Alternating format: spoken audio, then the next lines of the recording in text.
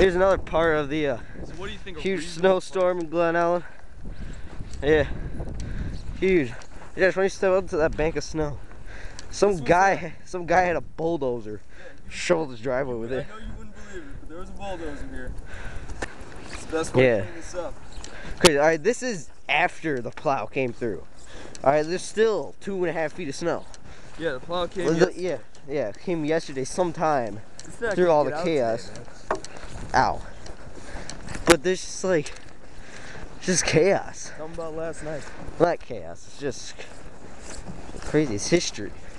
Last night, we had to hit the dirt, dude. Yeah, we trekked to over. Dunkin' Donuts. Yeah. Trekked to Dunkin' Donuts and didn't make it very far. We made it, but big pile of cement. yeah. When we got into the store, got some donuts. We had to duck again. We were caught in the crossfire. The crossfire was the wind. There's like 30-mile-an-hour winds. Yeah. But now it's kind of died down. yeah, they cannot get the snow plows out. They can't get anything out. Yeah. It's just crazy. All right, keep it tuned in at our little YouTube station.